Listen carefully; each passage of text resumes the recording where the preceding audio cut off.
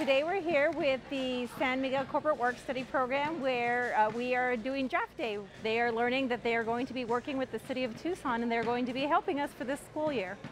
The City of Tucson is one of more than 90 employers that recently hired students to fill real jobs through San Miguel High School's Corporate Work Study Program. Now it's time for the VIPs to come in. Everybody, please join me in welcoming the San Miguel High School 2019 class.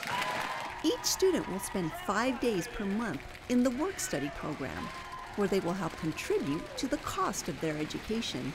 These guys will earn over $500,000 toward their own college prep education this year combined. How about a round of applause for that?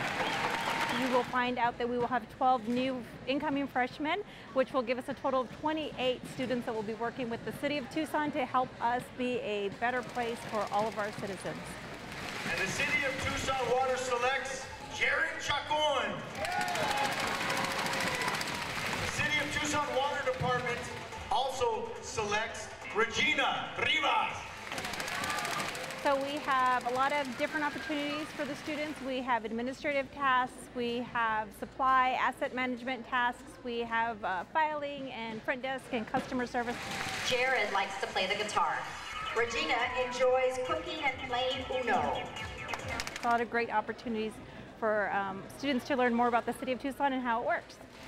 And last but not least, for the City of Tucson Transportation Fire Department, we have Josiah Key.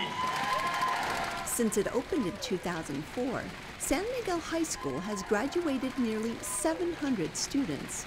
All of them have been accepted to college.